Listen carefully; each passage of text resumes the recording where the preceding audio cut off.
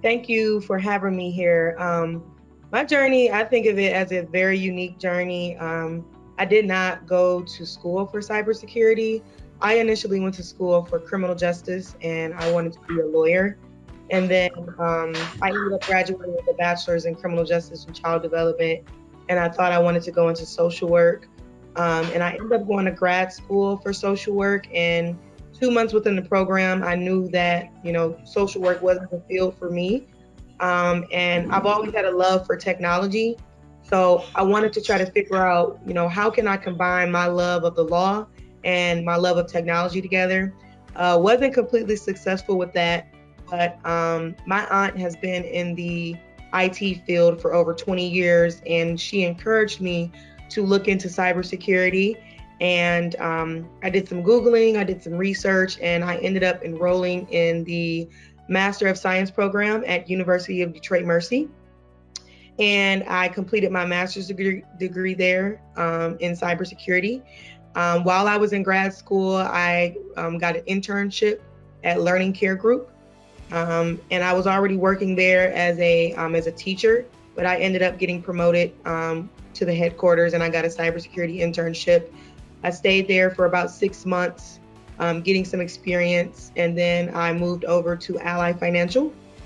And there I went from a IT Risk Analyst to a business line risk manager. And I currently sit on the technology risk and resiliency team. And I manage the risk for the infrastructure of Ally's company. And I am currently certified in, I have the CHFI as well as the CEH. And I'm also studying for the C risk as well. So it's been a very interesting journey. It's only been 3 years, and I'm looking forward to continuing to make my digital footprint in the cybersecurity field. I'm not currently in a digital forensic investigator role, but I would say the most challenging thing is really understanding what you're responsible to do in that role and making sure companies understand the importance of that role. I was interested in that role because at one point I was going for another master's in cybercrime. And especially with everyone working virtually, cybercrime is at an all-time high right now. And I feel like, digital forensic investigators they have a better understanding. For me, I've always thought of them as people who can be IT professionals and law professionals at the same time, compared to someone who's like a certified ethical hacker. Yeah, they're thinking like a hacker, but they're really thinking from a technology perspective. Compared to a digital forensic investigator, they're giving both, they're bridging that gap between law enforcement and IT professionals, which is something I think that is very important. So I think the challenging part is having most companies and just, our field in general and just other fields understanding the importance of this role, and that not only do government agencies need digital forensic investigators, but all companies should be investing in having digital forensic investigator teams. It's benefited me in many great ways. This was like a huge accomplishment for me because this is something that I always wanted, and it took me 2 years to finally get the courage up to actually take the exam and, really study, because I was, my previous company kind of discouraged me from doing that because they didn't think that it would benefit me. But with me being at my new company, they were really all for me evolving my career and enhancing my technical skills. And in that moment when I was, going through, I went through some training. So I had a boot camp.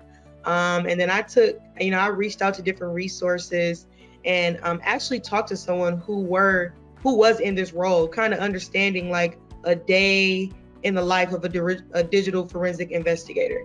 So that kind of helped me understand like, okay, this is something that I want to do in my career. And it really helped me from networking. So I did the boot camp and I studied. Every day I dedicated at least 2 to 3 hours to studying, making sure that I understood it. I even started looking at TV shows, trying to see, the things that I'm learning from the CHFI. How does it apply to real life? How does it apply to different companies? How does it apply to this movie or this show? I'm a visual learner, so really trying to just really trying to make sure that I understand what I'm looking at, the information I'm looking at, because people can just look at the CHFI and say, it's just you're on a computer all the time investigating, and it's way more than that. It's a lot more processes and a lot of steps, and you have to have research skills in order to do this type of role. But I think that overall it has benefited. It has increased my technical skills. It has enhanced my research skills. It strengthened my investigative skills, and it just made me look more deep into a problem, trying to solve it, really enhancing the problem solving skills as well, instead of just looking at it at a high level. My experience, it was tough. I was extremely nervous. Again, this is something I have been trying to do for 2 years. So I was extremely nervous, but I had an excellent trainer. I had an amazing trainer who made us feel really comfortable and really gave us real life examples as we were going through the content to make sure that we are understanding and, really putting our CHFI hat on to make sure that we're understanding the information that we're looking at. Again, I put a lot of work into studying. I had training for I had training for 5 days. Each day I spent an additional 2 to 3 hours studying. And then after my training was over, I took additional time, and I dedicated at least 3 to 4 hours to studying each day, making sure that I'm doing my labs, making sure that I'm learning the tools. So I definitely put a lot of effort into it. It was tough, but a lot of the work that I put into it, when I saw that I passed, I realized that I did the right thing. And, my studying habits were appropriate. And I was just excited that, my great work was being recognized because I found out that I passed. Like that the CHFI it's fun and it's new. It's not something that everybody immediately goes towards. Everyone goes towards, the CEH, or they go towards a Security Plus, or something with AWS or Microsoft, but nobody immediately goes for CHFI. So I love that it was new, and it's a fresh and up and coming idea that everybody is getting used to. I love that the new tools that were introduced. I love that you have with being a CHFI, being in that role, you have the ability to work anywhere you want, because everyone is going to need this type of role, especially with cybercrime being at an all-time high. And as we know, hackers, they're looking for a new way to receive information and steal information every day. So having this type of role, it creates flexibility. So, the new tools that we see, the flexibility, and then just the fact that it's fresh and fun and creative.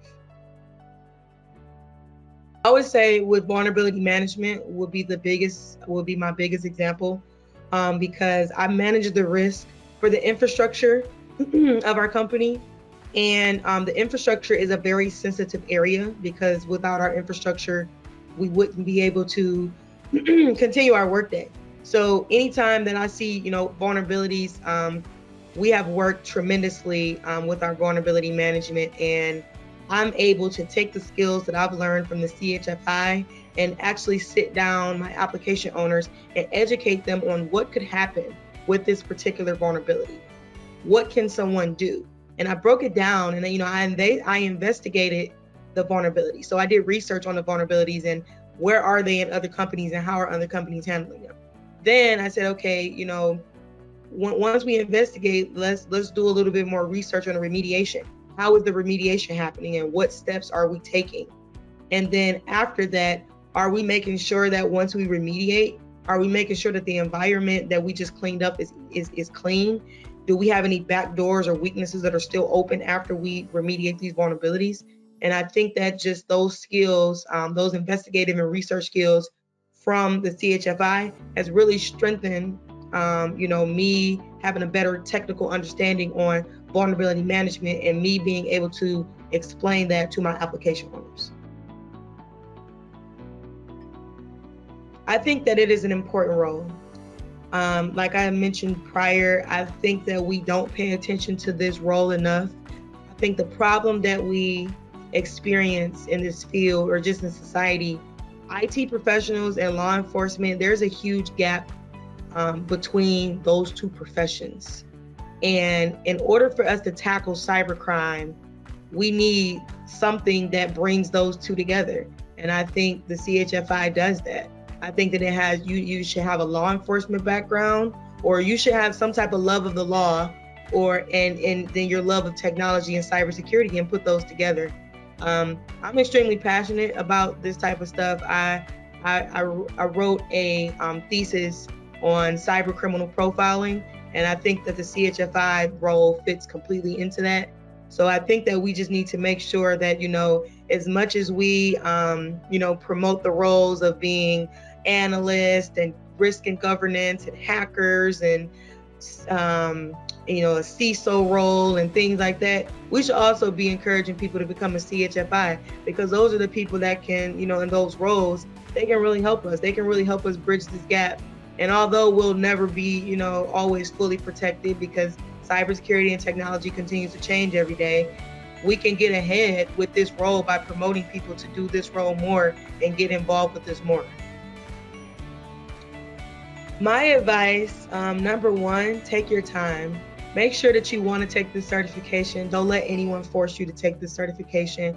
Make sure that you're passionate about this and this is what you want to do. There is no rush when it comes to getting certifications. Take your time. Get your feet wet in the field. Get a little bit of experience. At least, I encourage at least 2 to 3 years of experience. So that way, when you're sitting, and taking this test and you're learning all of these different, just everything about this exam, all of these ideas, all of these tools, to make sure you have a better understanding, make sure that you have some work experience with this. Take your time. Don't psych yourself out. Cybersecurity is continuing to evolve every day. So, be your own cheerleader. Cheer your own self on when it comes to this. Take your time, reach out to people for networking, get involved with study groups. Just really take your time on this and just be confident, be positive, and be willing to, continue your education on this. Even if, this is not a certification, you plan to work on eventually, you never know. You want to be a well-rounded and you want to be a flexible person in this field. I started off thinking that I only wanted to do hacking, and I find that I want to do everything. I want to do some of ethical hacking. I want to do some digital forensic investigator work. I want to do some risk and governance work. I may want to do some engineering work. It works out better when you are a well-rounded, flexible person and you understand every single aspect of cybersecurity. It will benefit you in the long run.